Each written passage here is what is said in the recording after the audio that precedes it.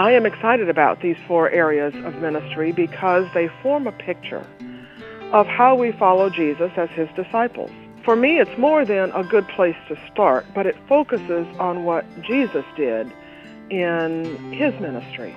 New churches almost instinctively understand that they must reach out to the community, that they must pour themselves out, so to speak, to the community. I love this mission and I love this ministry, and what gets me excited every day are the opportunities for engagement with the church and to invite the church to join me in being engaged with the world. We need to tell the story, tell the numbers, put a face on the numbers so it's not just millions of people, then move them from awareness to advocacy on behalf of those persons who are sick.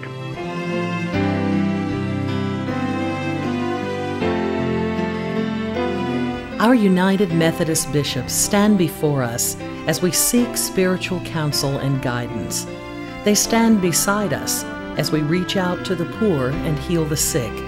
And they stand behind us as we support our lay and clergy in ministry. Early in this quadrennium, they came together and identified 7 vision pathways. From there, the Council of Bishops began exciting conversations, study, and prayerful consideration about how local churches, districts, and annual conferences can impact the future of the United Methodist Church.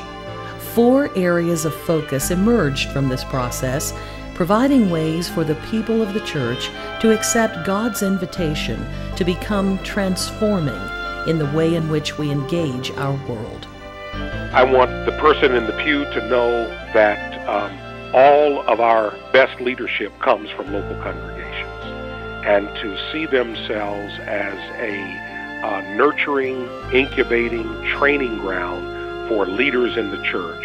I can't think of anyone I know personally who is a leader in the life of the church who has not been shaped and nurtured by the ministry of a loving and intentional Christian congregation.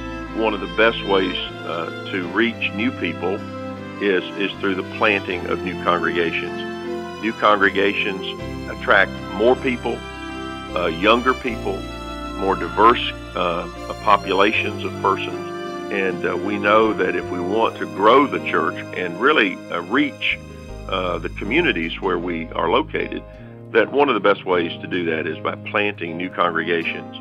Everyone who sits in the pew is called to be in ministry with the poor, and everyone has a gift, everyone has a talent, everyone has experience and skills that are needed for this ministry with the poor. There is a place for your passion, there is a place for your gift, there is a place for your experience. We know that poverty is the root of many of the world's problems. We know that Jesus paid lots of attention to people who were poor and invited his followers to care for them and respond. We know that where there's poverty, there's also disease. And so we in the church want to respond with an opportunity now to focus in a special way on these special diseases of malaria and HIV and AIDS and tuberculosis that will enable the church to be actively involved. These 4 areas of focus challenge us to consider, where is God leading us? What does our Wesleyan DNA ask of us? And are we responding, witnessing, and serving as our faith calls us to do? Part of our task is to make disciples of Jesus Christ, to invite people to follow him faithfully, and to change the world. We can't change the world if we don't change ourselves.